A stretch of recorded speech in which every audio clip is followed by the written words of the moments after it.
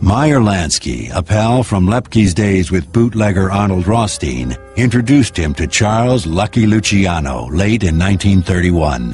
Lansky thought the successful Lepke would make a good addition to a newly formed syndicate, a board of directors of organized crime. Luciano looked at him and he said, "What the hell kind of name is Lepke?" He says, "Look, that's the name that my mother called me when I was a kid, and I kind of like it, and my friends call me Lepke." So Luciano laughed when he told the story. He says after that, he said, "How the hell can you not like someone who thinks about his mother all the time?" Now, the 34-year-old Lepke had all he ever wanted, a place of honor in the upper ranks of organized crime, and a booming racketeering enterprise that was making him a fortune.